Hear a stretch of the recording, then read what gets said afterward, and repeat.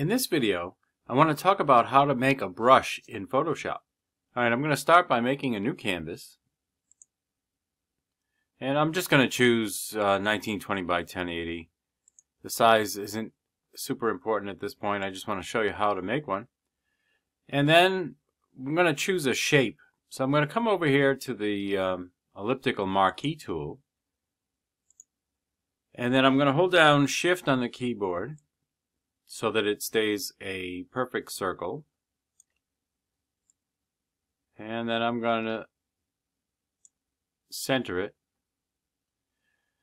So now I have a selection that is in a perfect circle shape. So then I'm going to come over to my brush tool, and the color doesn't really matter. I'm going to paint in black just so that it shows up easily. And I'm going to choose a brush, grass brush, and I'll increase the spacing.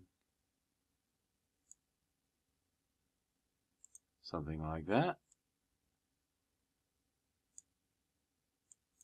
Okay, and you'll notice that I paint in the circle with the brush. A large brush covers the whole circle and doesn't go out of the circle because I made a selection. Alright, so now that that's done, I can click off the brush and then just come up to the top where it says Edit, and then come down to Define Brush Preset. When I click that, it's going to ask me to name the brush. So I'm going to call it Grass Circle, and that's probably good enough. And now you'll see I have a brush. Let me get a new layer, and I'll turn this layer off, and I need a white layer so I can see what I'm doing. So I'll just get the paint bucket tool and dump white paint on that layer. Okay, how come I'm not? Oh, because I have the selection still there. To get rid of a selection is Control D.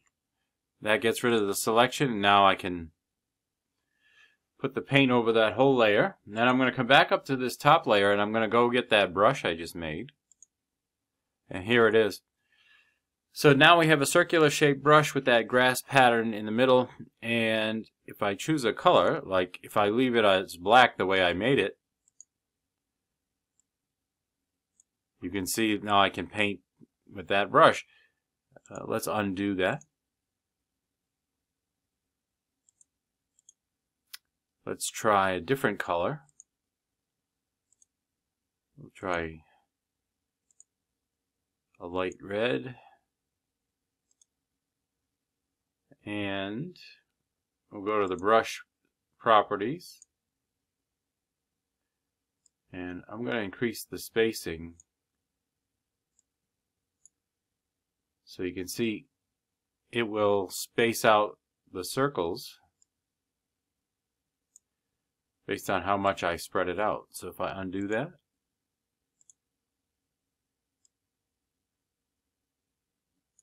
alright, that's too spread out. I'm going to undo that. Or I can simply just do single clicks. Like one click here, one click here. And I can overlap them.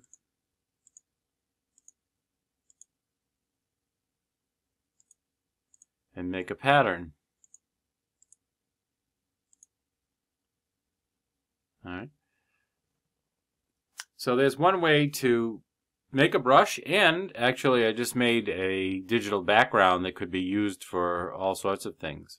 So try making your own brush and try using it to make some sort of a pattern. It's a lot of fun. Hi, this is Gary from MoreThanASnapshot.com. I mostly make videos about photography and image editing software. So if that's something you're into, you should subscribe to my channel and ring the little bell icon so you can be notified the next time I upload a video. If you'd like to learn more about Photoshop, you should check out the description for a link to my Snapshot membership course. It includes all of my courses plus lots of free digital resources.